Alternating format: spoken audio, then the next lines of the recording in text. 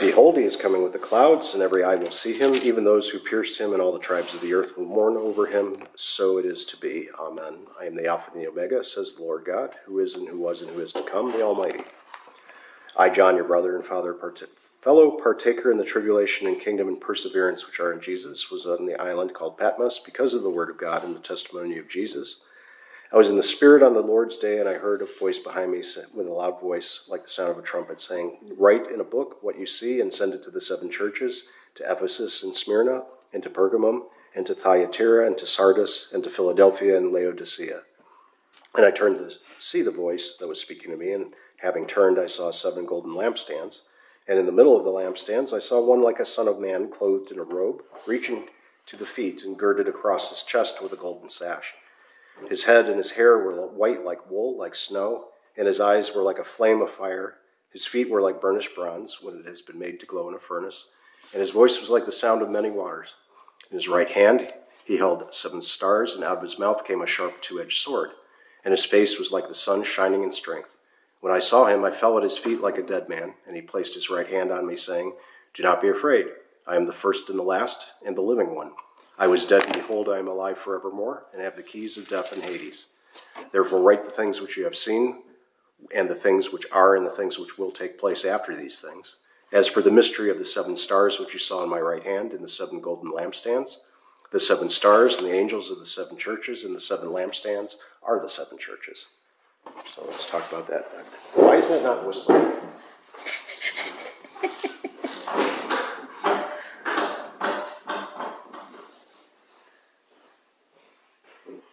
He's very distracted today.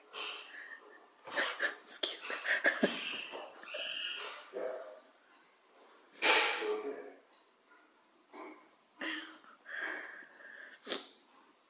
Are you talking to the T-top, Pastor Steve? Start laughing. Okay. What's this? Is it talking back? Mark on the counter, I'll start laughing. Yeah. I thought it was like a teapot meeting. For only a second.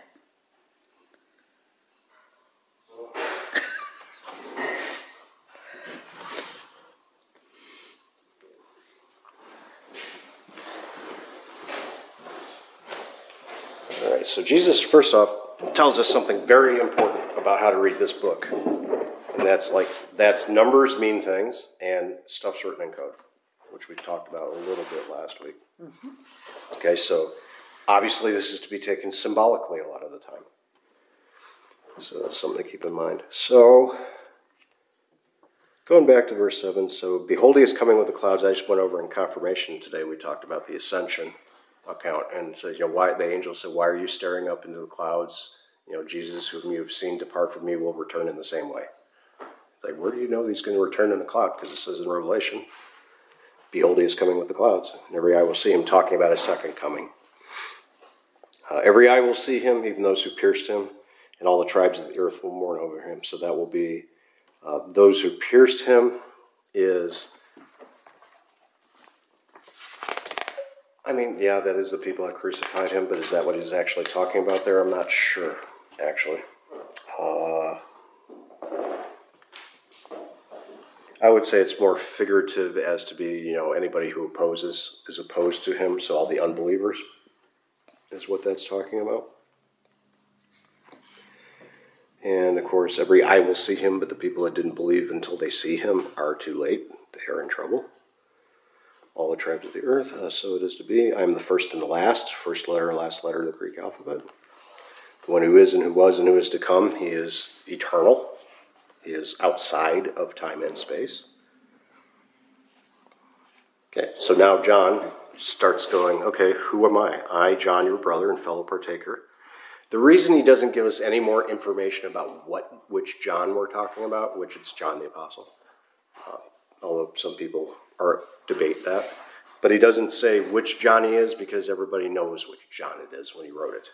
When he starts writing these letters, they're going to understand, that's John. There's a John the Elder that's mentioned, but that's not St. John the Apostle, because it was a common name back then too. But he is a brother and fellow partaker in the tribulation. That word tribulation will become important. Partaker in the tribulation of the kingdom and perseverance, which are in Jesus. So that is the whole, like Paul writes in his epistles, be perseverant, continue running the race, because those that finish the race attain the prize. So it's basically talking about, I am part of the tribulation, I am part of the church, and the church is suffering, which is a lot of what this book is going to be about.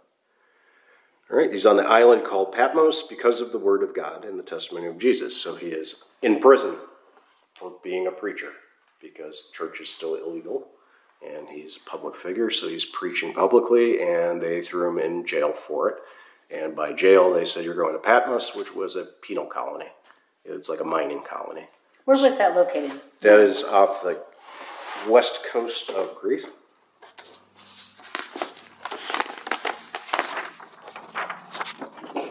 And that is... It's all the way on the left, down on towards the bottom. It is actually right here. And it's off. It's actually off the map a little bit. Okay. But it's right there. So that, you can actually, you'll see the name. It says Patmos. But the actual island is a little further off the page. Yeah. Okay, so that's off the west coast of Smyrna. Patmos. Oh, I didn't see that, because all the others are darker. Okay. Okay. So he is in jail for being a pastor. Shame on him.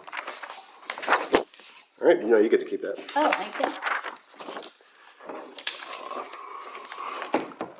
And it says he was in the Spirit on the Lord's day. So what's that mean? In the Spirit on the Lord's day. What's the Lord's day? The Sabbath. Okay, so what day is that? Sunday. Sunday for us, yeah. All right, so it's Sunday, and he's in the Spirit. What's he doing? He's praying. He's doing church. It's Sunday. He's doing church. So he's on the beach. Maybe he's the only Christian there. I don't think so, but he's doing what pastors do on Sunday. He's having church on the beach. Nice, even though it's a penal colony. So he is in the Spirit. He is praying. He is doing worship on the beach on Sunday. And all of a sudden, he hears a loud voice behind him, like the sound of a trumpet, saying, write in a book what you see. And he turns, and then he sees who's this voice, because he probably recognizes the voice, right? And it's like, that's Jesus. Turns around. Why doesn't it look like Jesus? So you have this picture now. First, he sees the 7 golden lampstands and the stars, but he saw one like a son of man, clothed in a robe, reaching to his feet, girdled across his chest with a golden sash. His head and his hair were white like wool, like snow, and his eyes were like a flame of fire, feet like beaver's browns. I forgot to bring those books with the pictures in it, which has been made to glow in a furnace, and his voice was like the sound of many waters. In his right hand he held 7 stars. Out of his mouth came a sharp 2-edged sword, and his face was shining like the sun. So we've never seen Jesus look like that. So where do we actually see that? And it's not just one place, but that's the image, maybe jogs your memory, of the Ancient of Days. I saw one like the Ancient of Days, the prophet, one of them says. Then the Ancient of Days looks like our vision of what God the Father looks like. Old man, white robe, white hair, right? But now we're seeing that that's actually Jesus. So you can find those in Daniel 7, Daniel 10, Ezekiel 1, Proverbs 16, Matthew 17, Hebrews 4. So that gives you a description of the robe, the hair, the eyes, the feet, the voice, the mouth, that is actually Lewis Brighton.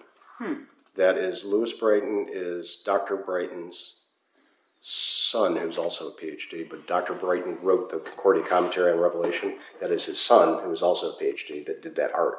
There's a whole animated movie of the Book of Revelation that's done with computer graphics, early computer graphics, that actually just shows, it puts it in images for you of all the stuff that's described. It's not bad, but it's very dated now. Who's that? Is that John? That would be John. Okay. Because he is, in fact, an old man. Oh, there it is with John. You want to taste it without anything? Anybody else want tea? No, thank you. Sure. Do you like sugar or plain? 2 sugar.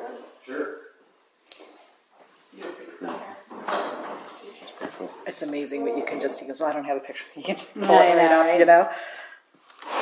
Think about the way we used to do school. Go to the library and have to look things up. Oh, it'd take forever because you gotta find it in the library. I remember my mom bought a set of encyclopedias for us to have at home because, Us too. Yeah, we and did like something. now, like throw those puppies out, I you know? They're outdated. Yeah. Probably collector's item now. Half the things didn't even happen in history anymore. Right? There's the little island of Patmos right there. And don't talk about it because it might be offensive to someone. Somebody. It's Yeah. like, how about we remember it so it doesn't happen again? I know. Those who don't know their history are doomed to repeat it. Right? Exactly. Yeah. Patmos. Yep, I see it. A big map. If there's one in here. We've been there. We have.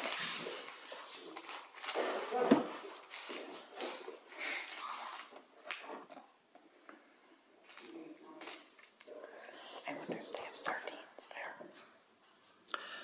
I bet they do.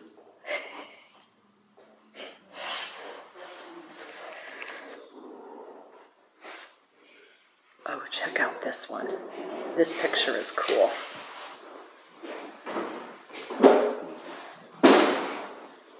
That picture is cool. Oh, that is pretty. Okay, so this Says is an Revelation aged 22. yellow tea. It says it was a yellow tea put down to age in 2006, I think. Wow. That one's cool. That one's cool, but that's not till 22. So was John? So we don't know if John was the only one there. Obviously, he was. I mean, I don't know. I doubt he's the only Christian there, because obviously this must be where they put Christians. So did they see the same thing or no? It was just John. Don't know. Wasn't revealed to us. Yeah. So. He may have been by himself because maybe it would have made mention, but the visions were only given to him, so that's probably why he doesn't mention anybody else. So but there could have been other people there, and they're like, "What's John looking at?" I know, right? So, yeah. So that whole image of the, you know what I should do? Do I have that here? I do have that here. Hang on. I am disorganized today. I'm sorry. Never seen you like this. It's weird.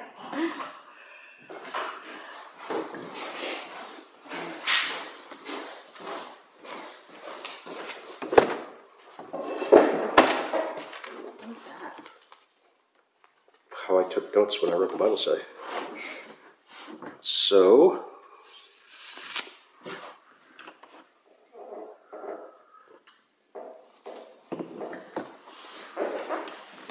okay, so the big image that you want to look at is Daniel chapter 7, verses 13 and 14. We have the sash, which is a symbol of a king, right? And then showing someone that's like old, even though, well, I mean, Christ is eternal, you know, but the idea is looking at someone with an old face, that's, you know, great age always signifies wisdom. God's all-knowingness and his omniscience, his all-knowingness. His eyes were like a flame of fire.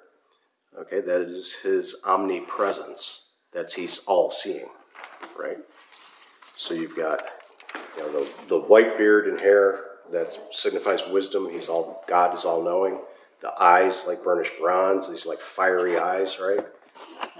God's eyes, all-seeing, symbolizes his all-seeing, his omnipresence. He sees everywhere at once. He is everywhere at once. His feet like burnished bronze, refined in a furnace, and a strong voice like the voice of many waters, right? So if you hear a lot of rivers, like if you ever see like pictures of in the Amazon where a big river comes by and it has multiple waterfalls, or even like Niagara Falls, that makes a lot of noise, right? So that sound is the sound, and the feet like bronze, that is strength. That's omnipotence. Okay, and then you have the sword, the two-edged sword, because Jesus, being the good Lutheran pastor that he is, rightly divides law and gospel. Two sides of the Word of God. And there's this great image, the image in the Luther Bible, the actual sword is coming through his head, the hilt is back here, and the mouth, the sword comes out his mouth like his tongue. It's weird looking, but it's cool. It does say it's coming out of his mouth. Mm-hmm. Yeah. Yep. So where the saying comes from, both sides of the same sword or something like that. Isn't there a saying that has You talk about both sides of the same sword. Like a double-edged sword? Kind of, Maybe. but not. Yeah, like in as the Hebrews, the Word of God is like a two-edged sword. And the two edges, I mean, we say law and gospel, but one side cuts down and then the other side raises up. So one side destroys and the other side saves. Because you're killing your enemies, you're saving who's not your enemies. And then also look at the imagery of the hairs on his head were white like white wool, like snow, eyes like a flame of fire. Look at when you have a chance, look at the accounts of the transfiguration and look at how Jesus transfigured is described. And it's similar to this. Besides, John was there. He remembers the transfiguration. He was present, Peter, James, and John. So he's going to see this, and he's going to remember that, so he's going to hearken back to, because he's got to put to words all this stuff he saw, so he's going to hearken back to the vision in Ezekiel, the vision in Daniel. He's going to think back to Jesus on the mountaintop. All of that stuff is going to contribute. So the whole Son of Man thing, that's Daniel 7. The golden sash, that's Exodus 28. The Son of Man, again, Daniel 7. The hair, Daniel 10. The eyes, like a flame of fire, is Ezekiel chapter 1. There's a lot of eyes in Ezekiel chapter 1. It's bizarre. And then the sword is Ephesians 6:17, not Hebrews. Ephesians 6. Here. Why this is not in here, I don't know.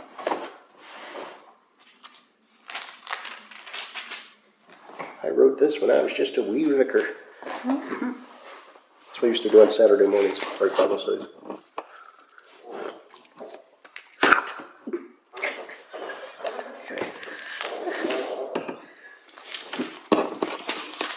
Is there any significance? Good question. Is there any significance? So Jesus is standing. John turns around. He sees Jesus standing in the middle of the lampstands. Is there any significance to where Jesus is standing? Well, he's in the middle of the churches. Right. So 7 churches, and he's standing right in the middle of it. He's there.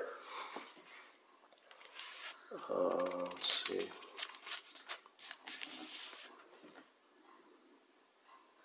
And isn't he holding the stars in his hand? Mm-hmm. Which are the pastors. Which are the So he's pastors. got them in his hand. Right. So he's got me. He's got my back. Interesting. Good, because... Yeah. All right, so those are our first numbers, because numbers have meaning. So this number of 7, the number of perfection, that which only God can do, is going to do, or has done. And then the number 3, which is the Holy Trinity. Number 4 is the number of the created world. So 3 plus 4 is 7. The created world and everything that's not created, which is what's left, God. So you put God's created world and himself together, and you have perfection. And then the 7 lampstands again are the churches. The stars are the angels of the 7 churches, the pastors. So Luther didn't know what to make of this book at first. Everybody had trouble with certain books of the Bible. So like when Luther did his turn of translating, he got to Revelation, and I can't cite a source. I don't remember. I have to find it. It may have never been translated to English, which is why I can't find it. But at one time, Luther said that Revelation was the ravings of a madman. Because he's just like, what is this? It doesn't make any sense. Until he figured out it makes sense. And he's like, it's a pretty good book. But he said the same thing about the book of James. He's like, well, this maybe shouldn't be in the Bible. Because he didn't understand it. And then you understand, it's not actually about works righteousness. So yeah, it's pretty good. We should keep it. Did that a little bit with Hebrews. So any questions about chapter 1? Do our stars have any significance? Our stars? With the stars that we see in the sky, does it have any, is there a parallel or a... I just wonder about that, because... No, every culture through the ages has had astrology. That's never gone away. It's been around since day one. It's like, those must mean something. Ours, no, they don't. The stars in the sky in Jesus' day and our day were almost indistinguishable because they do move. Mm-hmm. It's like for them to really start getting unrecognizable, you're talking, like tens of thousands of years have to pass, and then you'll notice the shapes don't make the shapes anymore. Okay. I just always wondered about that. But I mean, they're beautiful. I think it's... Yeah, and there was a book written, it was called The Gospel in the Starry Heavens. I've got a copy of it with all my old books at the other church in one of the books so it doesn't get mushed because it's just like a pamphlet almost. But it's called The Gospel in the Starry Heavens. And it tells you the story of salvation through the constellations that this guy wrote a bazillion years ago. And it's like out of print, and you can still find vintage copies of it once in a while. What's it called? It's called The Gospel in the Starry Heavens. I believe that's the one. And it's, it's okay. It's another way to learn the constellations, I guess.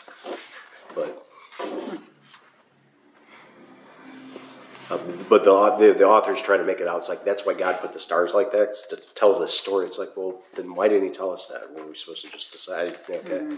But yeah, it's a neat way to teach a kid or do something. Because every culture has their own constellations. It's like, we have Orion the Hunter and the Great Bear, and the Chinese have totally different ones. I didn't know they changed from culture to culture. Yeah, they changed from culture to culture. In fact, with some of the planetarium programs, you can go in and tell it to use the images of the different cultures. So it's like, I want to learn Chinese constellations. I want to learn Japanese constellations.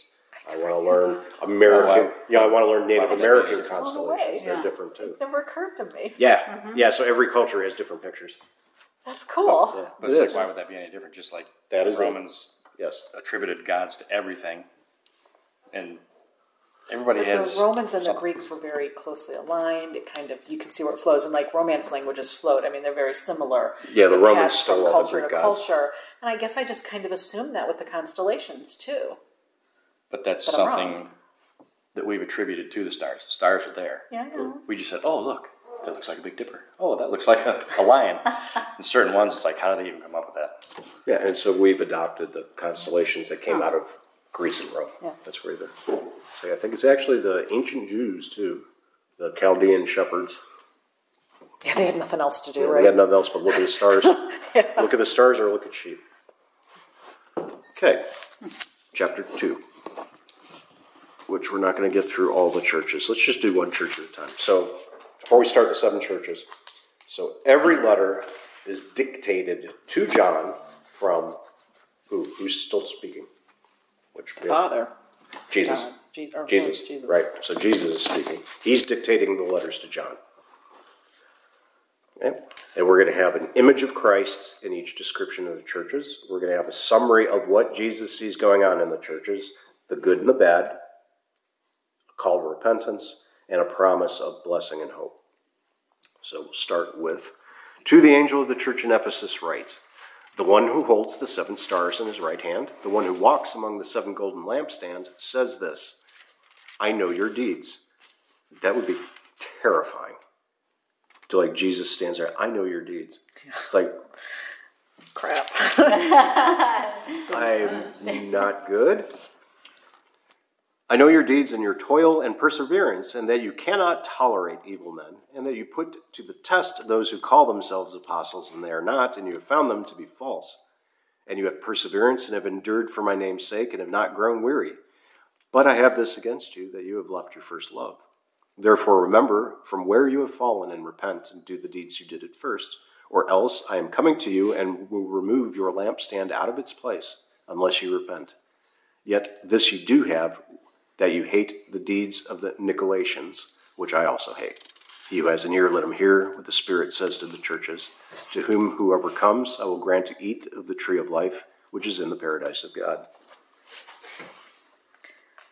What was their first, what does he mean they left their first love? Okay, so you have no way of getting all of this from, unless you've got like super thorough study Bible or someone teaches it to you.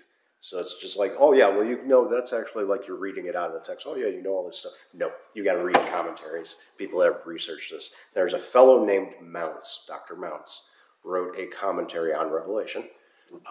That's very good, actually. Dr. Brighton, who wrote our Lutheran commentary, constantly in the footnotes, it's like this name Mounts kept coming up. It's like, I'm just going to go buy Mounts' commentary, read the whole thing. And it's great for all background stuff. It's like that's where people go, he did all the historical research, background, where was this church, all this stuff.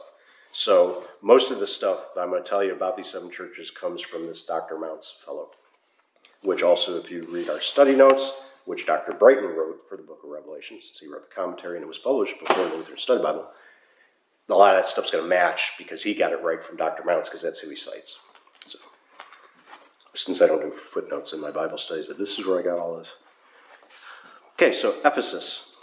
Ephesus is the city of change. It was a free city and it had great political importance. It was self-governed and it was an assize city.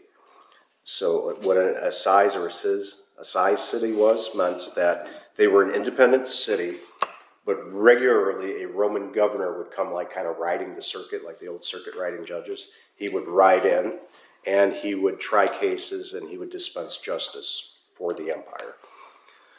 It had a major stadium. Okay, so it's a big city. You know, it's like a big city like New York, Chicago, Cleveland has a stadium, right? So it has a stadium, it must be a big city. It had a major marketplace, and it had a major theater. And the theater was built on the west slope of Mount Pion, which overlooked the harbor, which seated about 25,000 people. So to get an idea of that, that would be half the size of the Colosseum. The Colosseum seated 50,000. Okay, so and they built the amphitheaters on the side of mountains because it's a natural dish, and then it has a natural focal point then because the whole amphitheater is like a satellite dish. So it has a focus, and so you can hear. That's why opera singers aren't actually making that much noise. The sound, yeah. It's the room they're in. Yeah. So you can hear a pin drop all the way in the back. It's the acoustics. Like you could do that in Pompeii at the amphitheater. Someone can stand in the middle and you can go up at the top. And if somebody's whispering, you can hear every word they say. And they're just whispering. It's weird. And natural stadiums are like that. So just random archaeology history. So the local detail is that there are these false apostles and these Nicolaitans. Who are the Nicolaitans? I don't know much about who they are, other than they were what we call antinomians. So anti means against, nomos means the law. They're anti-law, meaning anti-God's law. Okay. So that's something the early Lutherans got accused of also. So we go into a little detail about it in our confessions because we do not abolish the law. So what they say is, well, we're saved by grace through Christ. Therefore, it doesn't matter if we sin. So the law does not apply. No, it does not say that anywhere in the Bible. The law 100% applies. The consequence of breaking the law does not apply. But we're still not, the law still applies. You can't just it's not all of a sudden okay to murder. Okay, just because your sins are going to be forgiven doesn't mean you can just go out and kill people. No, the law still counts. So antinomianism is this against the law. Christians don't do that, and they should hate it. People saying it's okay to do something despicable in the name of God, that's bad, right? We've had that in the past, and it hasn't worked out so great, right? Yeah. And I'm not talking about crusades. I'm talking about the crusades that never actually made it to the Holy Land, so they're supposed to go fight Muslim Turks, and instead they just go sack Venice, which is a Christian city. They're like, okay, we're not going all the way to the Holy Land. We're gonna beat up the Venetians again and take their stuff. That's sinful, right? The whole point of going to the Holy Land was to defend it from Islam, but no, they were just out to plunder and rape and pillage. Bad. Very. One of the very first things it says in my study Bible is the Nicolaitans indulged in meat offered to pagan gods. Oh, good. Got the same note because I got the same Bible. That's the same Bible. Right. So you remember when Paul dealt with that Peter? Peter and Paul got into a bit of a tussle in Acts because they didn't see eye to eye on some stuff yet, and Paul had to come and tell Peter what for because Peter was being Peter, right? Which is hard-headed. So the early Christians were going, hey, this meat that's being offered to pagan gods, is okay we eat that because we know that's not God. So who cares if we eat meat sacrifice? Because when you sacrifice the meat, it doesn't get just burned up. You actually had dinner. That's like when you had the sacrifices in Judaism. That's what fed the priests. So some of it got burned up, but some of it, that was the portion. That's where the priests got their food for their families. And some sacrifices with, so they're going, well, we could just go to the temple where they're having a sacrifice. It's like, hey, the Hell's Angels are having a barbecue. Everybody's invited. Okay, we could all go, but is that the best thing to do? Is that the best thing we should be doing? Kind of like you could, doesn't mean you should. Yeah, because you could doesn't mean you should. I mean, I kind of want to go just because I want to see what they do if I show up like this.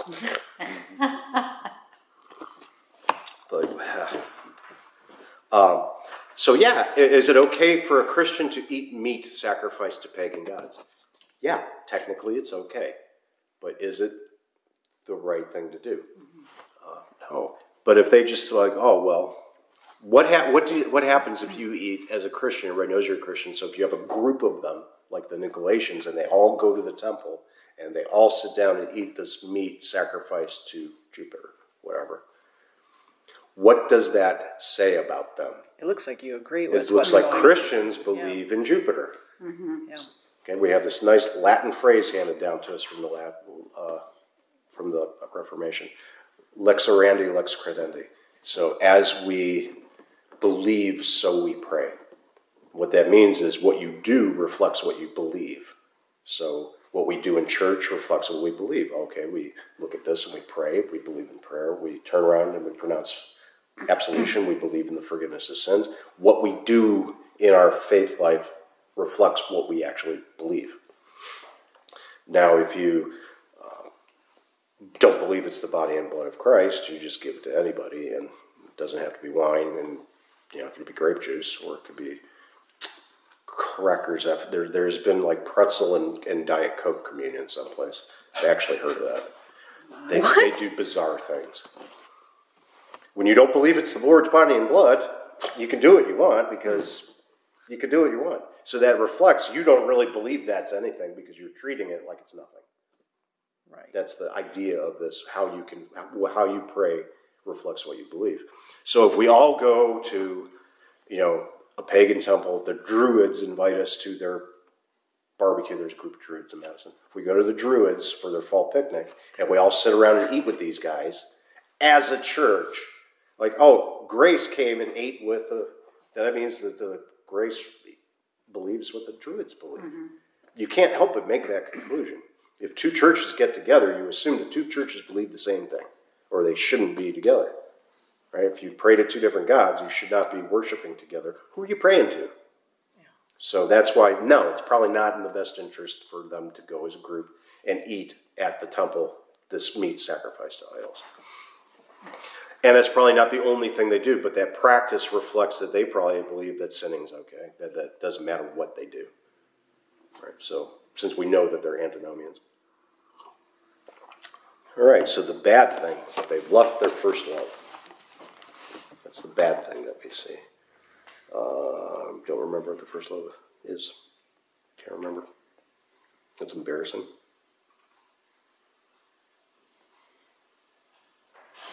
Maybe we don't know, and that's why I don't have it written down anywhere. That might be. So there are some things in Revelation we just don't know. So it says here, and we had the same thing. What's yours saying? The Lord warned against brotherly love growing cold in the chaos of the end of times. John's letters show a similar concern for Jesus' command to love one another as he has loved us. What if you got that? I got the same Bible you do. Oh. What note are you reading? 2:4. 2:4. The love. Oh, okay. You had the same. I'm looking right at it. How about Wasn't that his very first original commandment? Love. Yeah. Mm-hmm. I mean, that would be. Love the Lord thy God with all thy strength, with all your heart, with all your mind, and your neighbor as yourself. The very first anything was love. So they left their first love. But we don't know a specific. So your first love is supposed to be God, right? Mm-hmm. So they were getting a little sketchy with their faith. And then their call to repentance is repent and also do good works. Not that the good works save them, but that they do those things because it's what they're supposed to be doing.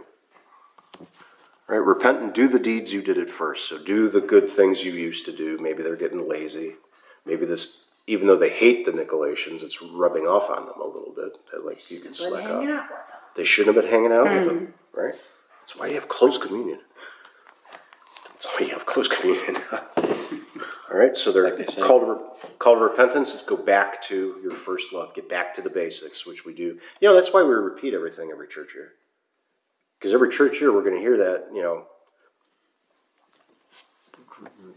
work for your neighbor, receive your neighbor as you would a child, right? Get back to basics. We need the reminders. Because we need to hear it over and over and over again. Say, how many times are you going to read that book? As many times as it takes to stick, which is forever. Because it's never going to stick. It's kind of like this today's society, though, too, as we're moving further and further away from Christ and just helping each other. You know, we have this society now that, you know, everything is okay. Mm-hmm. You know, the fact that, you know, maybe you identify as something different now, that's okay because it's all about love, right? It's all about love, and we're becoming of the world, I guess, or in the world. You know, we're becoming. Yeah, and we're supposed to be in the world, but not of it. Right. And that's what exactly. it is we're in it and we're of it. Right. You know, and that's why you're like, why did Jesus preach against worldliness so much? Because that wasn't the most worldly world back then. But then, yeah, I mean, you had some pretty sophisticated cities. Right. You know, they had feasts that were just like, I don't know how much those dinner cost, but I can't afford to eat like that. Mm-hmm. You know. All that stuff happened back then. It was more hidden back then. Yeah, and the same today. Is, you know, we're worldly. We, like I said this morning, we've been so brainwashed to it that we don't even realize that maybe there's a better way than this, to live the way we're living. It's not necessarily what the text was talking about, but we have so much influence. It's like, hey, you know, when it's all about community and your neighbor, which is anybody who's not you, that's a whole lot different than it's all me all the time. Although I love it when it's all about me because I'm awesome. You know? Yeah. And, you know, we don't like hearing it. We hear it's like, yeah, okay, yeah, I love my neighbor while I'm here at church. And then it's going to be about me as soon as I get in my car, crank the music, me. Mm-hmm. See, that's just it, because we're in church an hour a week, and we have the rest of the world every other second of the day. Yeah. And they're louder than we are. People aren't, you know, when they took God out of schools and families weren't sitting down to dinner and saying grace and going to Sunday school. I mean, we have really been numb to think that way of life is okay. Yeah, and, you know, when you pray before a meal, then ask yourself this. It's like, well, I'm pretty good about that. I'm not very good about that. But there's something pretty good about that. When's the last time you returned thanks after the meal? You're supposed to do that too. You don't do it. See? We forgot our first love. We forgot some of those things we were taught. I mean, we were taught to do that when we were kids. What were we taught to do? I was taught return thanks after the meal. There's an after the meal prayer too. Yeah, which I don't have memorized anymore because I haven't thought about that in 40 years. Yeah, and it's like, oh yeah, that was a thing. It was a thing. Yeah, exactly. That's the point. All right, so return your first love. So that's the call to repentance. Or if you don't repent, what's going to happen? I'm going to remove your lampstand. Yeah. That's the church. So I'm just going to take your church and it's going to go. But what happens to a church when it's faithless? Well, it gets huge. It gets like 900 people every week. Right. Kidding. With their coffee bars. With their coffee bars. Yeah. Right. No, but if So what's he saying? If you're not going to do church right, you don't deserve a church? No, it's if you're not going to repent. If he says, if you don't repent. If you don't repent, then I'm going to take your church away. Which, if you're unrepentant, would you notice or care? You probably wouldn't. Probably not. Which is even worse. But it's a warning to us too, right? So I remember I said, think about which one of the 7 churches we are. They all repeat throughout history. Yeah, they do. So the promise, I will grant you to eat of the tree of life in the paradise of God. Pretty good promise, eternal life, which is already theirs. So he's basically saying, don't fall away from it. Don't succumb to apostasy. Don't leave the faith, the unforgivable sin against the Holy Spirit. That's what he's talking about. So if I'm going to take away the church and you're not going to be able to eat of the tree of life, which you're baptized, you're in the church now, you already have that promise. So what you're saying is don't leave. Don't let the world make you abandon your faith. Right? So that's what that one's about. And they're trying harder and harder and harder. You know? Oh, yeah. The persecution's coming. Oh. It's already begun. Not here so much, but it's coming. It's happening in Europe. It's that far away from us. Yeah, it probably is not. And guess what? They got a rude awakening coming because the church grows in times of persecution. In fact, it's the only time it grows. Otherwise, it shrinks. But when the church is persecuted, the church grows. It's illogical. It's counterintuitive, but that's what happens throughout history. It's funny, you know. It's funny you say that because, like, you hear different stuff about persecution and stuff, and then I'll turn around and I'll see something else where, you know, Christian faith or Christian whatever, something out here, or you'll see it right in the open.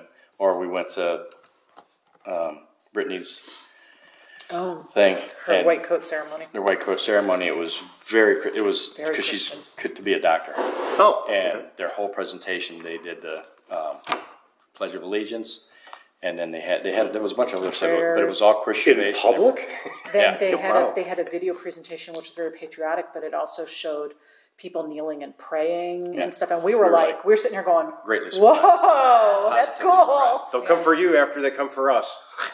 Yeah, So just like you're saying, that's cool. on one hand That's hear encouraging. people- yeah, It was. exactly. It was. I kind of had tears in my eyes as That's we were neat. watching that video there, and it was like, wow. So it's there. You know, one hand you'll hear persecution, other hand I'll hear something 2 or 3. So I'm like, okay, this isn't so bad, but I mean, we always have to keep vigilant. Constant vigilance. All right. So, verse 8. And to the angel of the church in Smyrna, write, the first and the last, who is dead and has come to life, says this: I know your tribulation and your poverty, but you are rich, and the blasphemy by those who say they are Jews and are not, but are a synagogue of Satan. Ah, the synagogue of Satan. Do not fear what you are about to suffer. Behold, the devil is about to cast some of you into prison, so that you will be tested, and you will have tribulation for 10 days. Be faithful until death, and I will give you the crown of life. He who has an ear, let him hear what the Spirit says to the churches. He who overcomes will not be hurt by the second death. That's a weird one. All right, notice how each one of these ends. Let him who hear what the Spirit says to the churches, plural. Each one of these letters, they're going to go to that church, but then that church is going to send them to all the others. That's how this works. Spread the word. Okay, so Smyrna, the city of life. It is the only one of the 7 cities that is still in existence in the same place. It's only one of these 7 cities that's still there. You can find them on a map, but they're not in the same place. They got reestablished. But this is, Smyrna is modern day Izmir. Izmir? I don't know if I'm saying it right. I think it's Izmir, Turkey. 35 miles north of Ephesus on the east shore of the Aegean Sea. Oh, is that where they make Smirnoff? No, that's where the good figs come from, actually. Greek vodka. Could you imagine? Yeah. Ooh. Okay, they have an excellent harbor. And the neat thing about this harbor is that it is narrow enough that you can close the harbor and fortify it. Oh. So you can feel like, oh, they're coming to invade us by sea. No, they're not, because we're going to shut the sea off. Boom, up goes the wall. All right. It had an important trade road passing through it, from which the produce of the Valley of Hermus moved, which is a very, very fertile valley. It also boasted a famous stadium, a library, and the largest public theater in all of Asia. And tradition says it is the birthplace of Homer, like from the Iliad and the Odyssey, that Homer. Tradition said that is where he was born. I'm sorry, that's Greece. Izmir, Greece. Or is that modern day Turkey? It was Greece back then, it's Turkey today, yeah. Coins, inscriptions on coins describe it as the first of Asia in beauty and size. It was allied closely with Rome, and therefore the emperor cults. So those cults we talked about where emperor worship was rampant, they're closely allied with Rome. And then the Acropolis, and Acropolis is the core fortification of the city. So the Acropolis on Mount Pagus, which is now called Mount Catificali, which is the name of the hill located within the actual city limits of Izmir, Turkey today. And that Acropolis, that fortification, was called the Crown of Smyrna. And so that's a little description of the area. So the local detail there is the synagogue of Satan is there. Oh, wonderful. Okay, so what is the synagogue of Satan? Okay, it's evil Jews. The synagogue of Satan, those are the Judaizers. Judaizers of Christianity. So who are the Judaizers? They are the circumcision party. You'll hear it described in some of the epistles somewhere. It's actually called the circumcision party. So what they were, oh, hey, it's okay to believe in Jesus. That's good. We're Christians, but you have to keep all the ceremonial laws of the Jews still, because we're Jews, and Jesus was Jew. But now we believe Jesus is God, but we're still Jews. We still have to do all this stuff. And no. You do not have to keep all the Jewish laws, especially circumcision. So, yes, you have to keep the Christian faith, but you still have to do all the ceremonial nonsense, which Jesus made very clear that is gone. And then Paul and Peter had hashed it out also, that no, Peter had his dream. Peter, rise and eat, kill and eat. Don't call unclean what God has made clean. And then Paul lets them have it about it. And then they go, yeah, you're right. We don't have to do that stuff. We are free. Okay, so that is what the synagogue of Satan is these people are bruising people's consciences, because what are you going to do? All these Greek converts that don't know the first thing about all that stuff.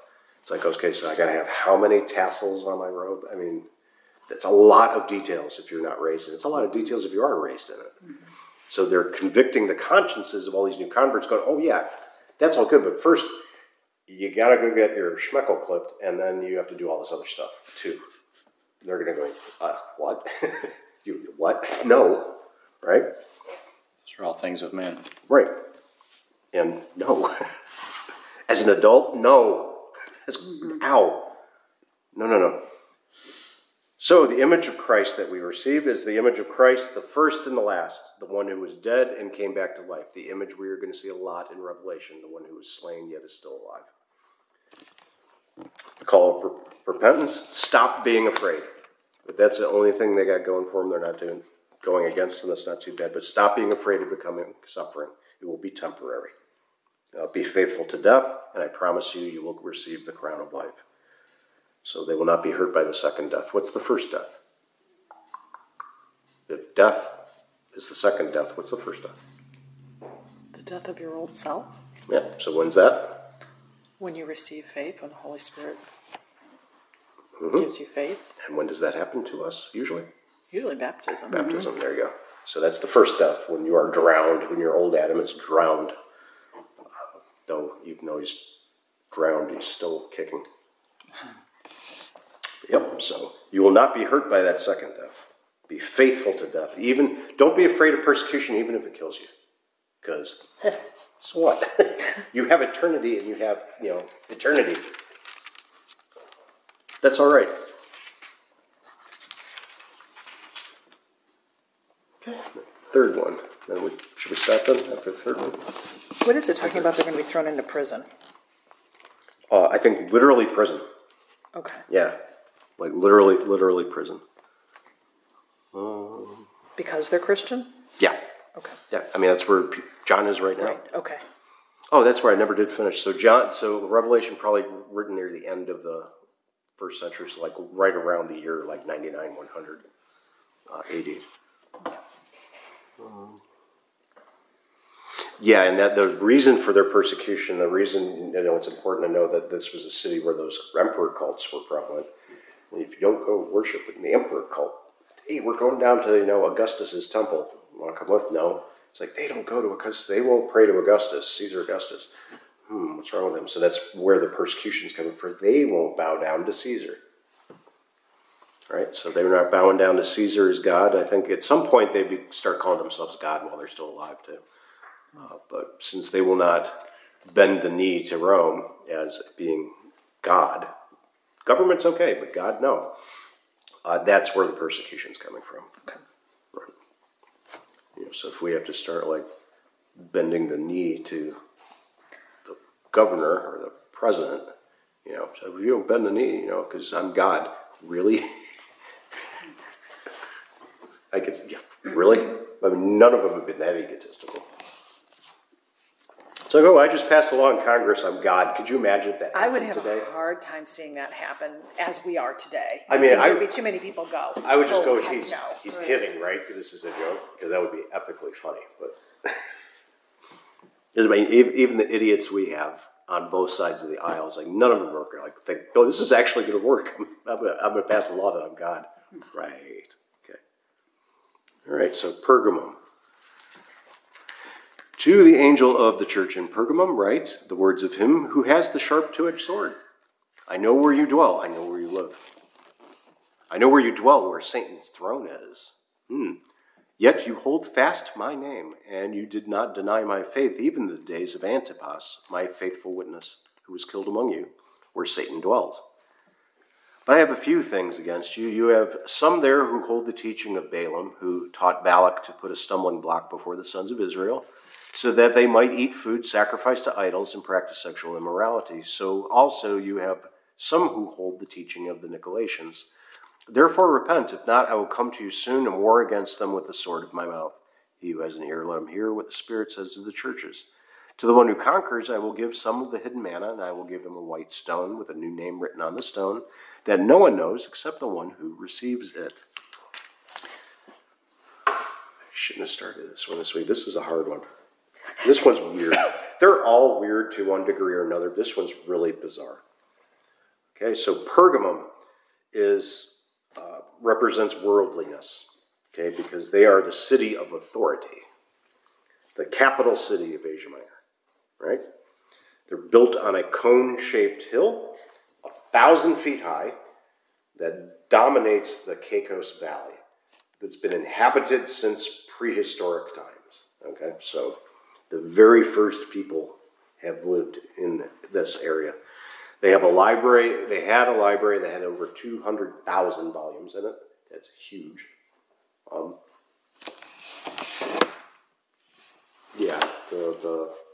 The library at Alexandria was destroyed in 30 BC, 20 BC, around that time. It's Antony and Cleopatra's fault. So 200,000 volumes is a big library. Yeah. Okay. Legend says that parchment was invented there. All right, so parchment is animal skin. So you skin a sheep or a goat or a cow, but usually sheep. You skin it, you stretch it, cure it, and then you put stuff that's like basically like a whiting or a powder to make it so that ink will stick to it. You have to put a sizing on it, so it's like a glue size, probably rabbit glue, or actually it'll be cow glue. Not fish. Or might be fish glue. But they'll use some kind of gelatin animal product plus the chalk to make the surface whitish so that ink will stick to it. So that's what parchment is. So obviously it's expensive.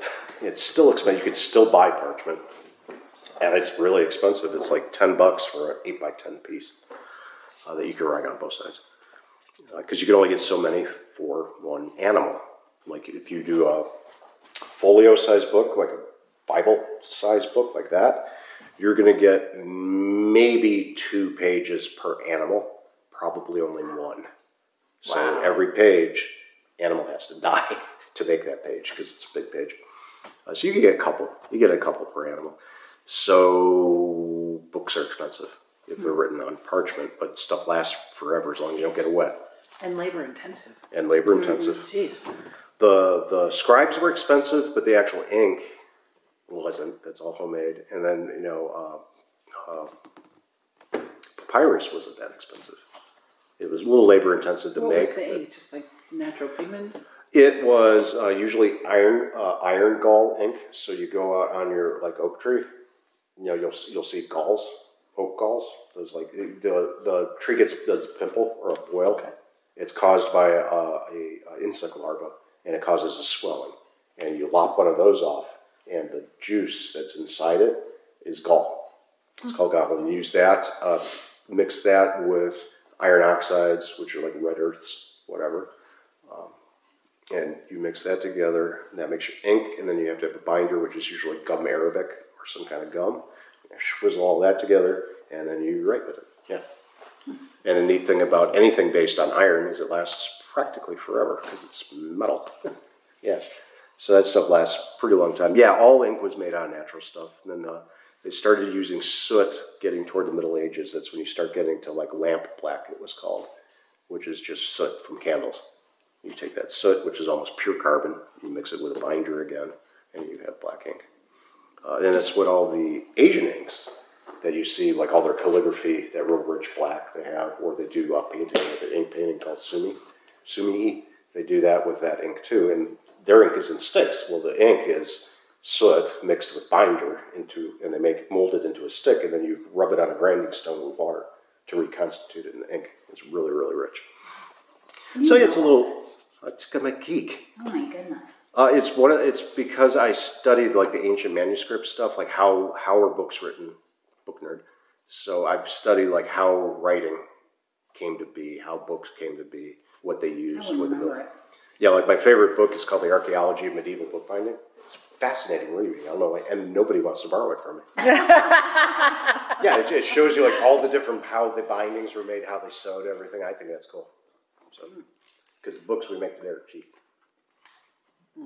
Sure. Mass production. Yes, mass production. Okay, so legend had it that parchment was made here. The most spectacular part of this city was the upper citadel, where there were pagan temples. And there was a frieze around the main altar. Frieze is that sculpture that wraps around. It was an altar to Zeus, depicting all the various Greek gods in victorious combat over all of the giants of the earth, which was a symbol of the civilization.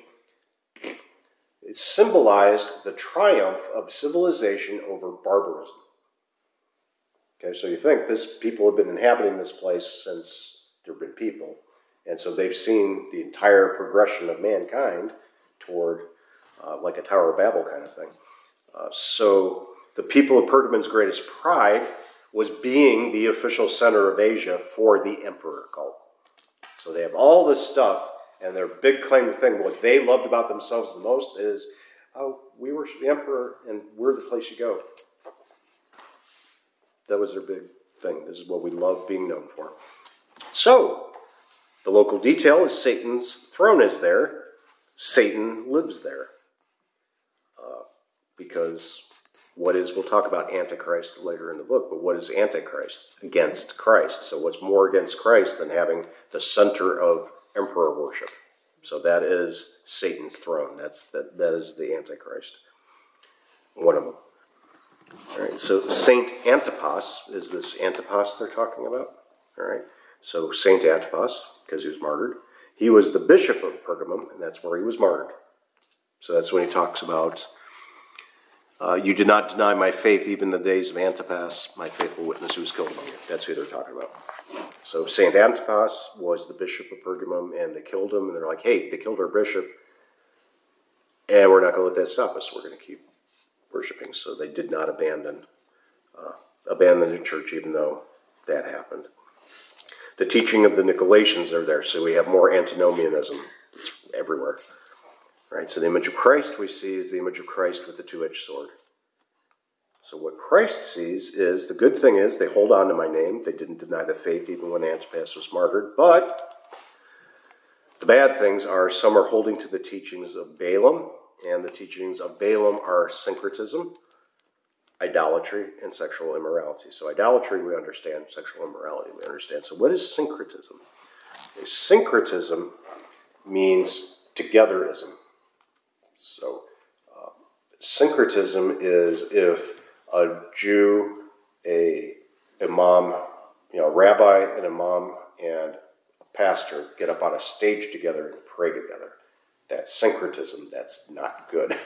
Because what God are they praying to? Because they would say, if they're not a Lutheran pastor or conservative Christian pastor, the Christian pastor, the rabbi, and the imam would all say, we're praying to the same God.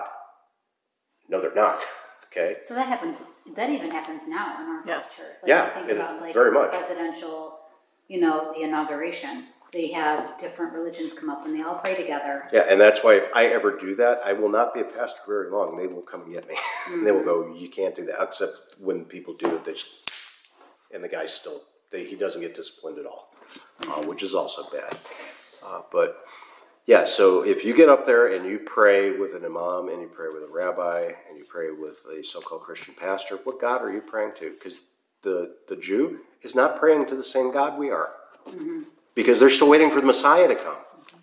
So they're not praying. I mean, the Jews had the triune God. They understood the second person of the Trinity. They understood the Holy Spirit. It's in the Old Testament. It's throughout the Old Testament. They understood the Trinity. They just kind of missed the fact that, the Messiah came and the Messiah went and you missed the boat. So, yeah, they're preaching to the God of the Old Testament, but that's not God anymore. You're not praying to the same God. I mean, they technically are, but they're doing it wrong. But technically, they're not praying to the same God. And the Muslims, no, they're not praying to the same God. They don't believe in the Trinity. They're mad at us for the thing. That's why they call us people of the book. And they said one of our errors that we need to correct is this whole Trinity nonsense. Because Jesus wasn't God, because he wasn't God. He was a prophet. And he wasn't crucified because God wouldn't treat a prophet like that. It was a substitutionary thing. And the other person in the Trinity they think we worship is Mary. Can't imagine where they got that idea. Right? From the Roman Catholics. Mm-hmm. So they don't even know what the Holy Spirit is. So no, they do not pray to the same God we do. But when you all get up there at the same time, well, they must pray to the same God. They're doing it together. Isn't that nice? No, it's not. That's bad. That's syncretism. It's going on back then. So that's when you are rubbing elbows with all the pagans. And you're like, we can, let's have a potluck together. Okay, and it goes from potluck to, why don't you guys come over having the Lord's Supper? Bad, don't do that. No. All right, idolatry, which the whole emperor thing is like, well, we're going to go bend the knee to the emperor, but then we're going to go to church. No, you can't have two gods, right? So that's the bad things that Jesus has, plus these people that think that the Nicolaitans are good. All right, call to repentance, repent, or I will go to war with the sword of my mouth, and you don't want that. Because both sides cut, and one side cuts and brings you down, the other side cuts and brings you up. Right? And then the promise, I will give the hidden manna and a white stone and a secret name. And why don't I have notes on this in there? I know I do. Really? Wow. Okay. So that's the weird part, was what's the hidden manna, what's the white stone, and all that. Okay, so the hidden manna, you have to look at John 6, which is about the Lord's Supper. And it's not about the Lord's Supper, but it's about the Lord's Supper. So John 6, remember that's the whole, Jesus is talking about the bread of life for a long time. That's a really long chapter. So the hidden manna, John 6.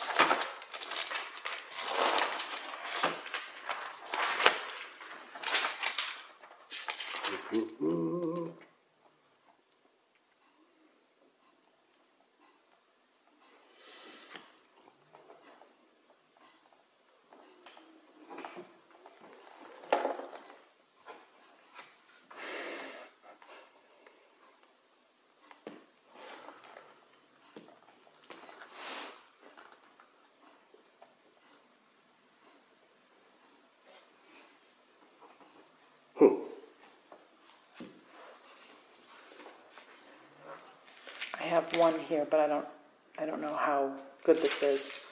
It says the hidden manna is the help you get when you pray for it in those times. Okay. And that the white stone is the equivalence of innocence. If you were tried for a crime, a white stone signified acquittal and a black stone signified guilt. That is true. That is true. That was like that in the ancient world. It was also how they drew lots. Like there might be one black stone and all the rest of them are white. That was different, or maybe all of them were black and one was white. But that was for like casting lots. In the study Bible, it says that the white stone special pebbles were sometimes used as admission tickets to banquets. Yes, that is also true. Cool. Banquets. So It's almost like an admission thing into heaven almost. Yeah. Right. Yeah, right. Ticket to heaven. Like if your name wasn't on it, you weren't getting in, kind of thing. Yeah. Right. Well, Yeah. the hidden manna, manna is food. That was the bread that they received in the wilderness after they complained they didn't have anything to eat, and then they complained about the manna. So the hidden manna is, I don't know, I've probably gotten in trouble every time I've taught this because there's manna in the Ark of the Covenant, which was hidden. Nobody ever saw it again.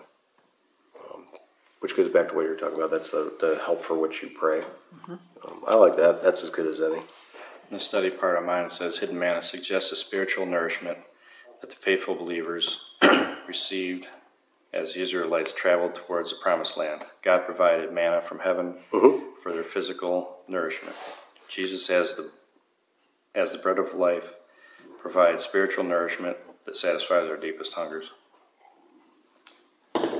Yeah, and also Jewish tradition held that when the Messiah appears, he will bring manna again. Just like, interestingly enough, it was the Messiah that brought him the manna in the first place. Because second person of the Trinity. Are they saying literal manna? Yeah. Yes. Well, they have a tradition that manna would be given to the faithful again at the Messiah's appearance, which he did. He fed the 5,000, and he fed the 4,000, and then he said, this is my body, take and eat. So again, you missed it. But yeah, that's the hidden manna. That this also is that tradition said that the Messiah will give the manna again. Well, he did. They missed it. Right? And then the white stone, yes, the admission ticket. That will give you a white stone. Is the name on the stone? I think it does say that. Right? The name is on the stone where... The new name. I will give him a white stone and a new name written on the stone. Yes, so the name's written. So the hidden name, what's the hidden name? That one's actually not that hard. You've already received that name. Got written on your forehead and on your heart. Again, baptism. Right, so that's when the name was first put on you. So I baptize you in the name of the Father, Son, Holy Spirit. That's when the name was placed on you. I was hoping for Alexandra. Yeah.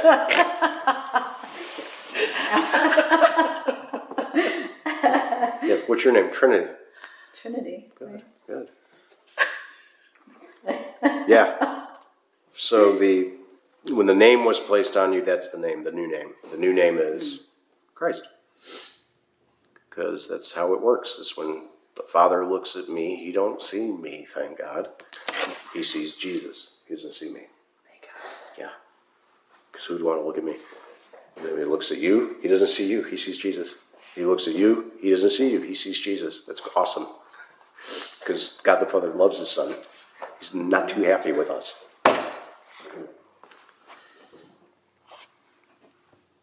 Okay. That was, which one? What am I on? Do. Yeah, Theater. All right. Yep. So. Start with Theater Start with Sardis next week. No, Theater. Theater. We start actually getting to know more facts about them. And about the things that Jesus sees that are good and bad. So that gets better. So yeah, that was the last really weird one. But yeah, that's the secret name. It's not that big a secret. Okay, that is where we will end, and then we'll do Thyatira. We'll do the rest of them next week.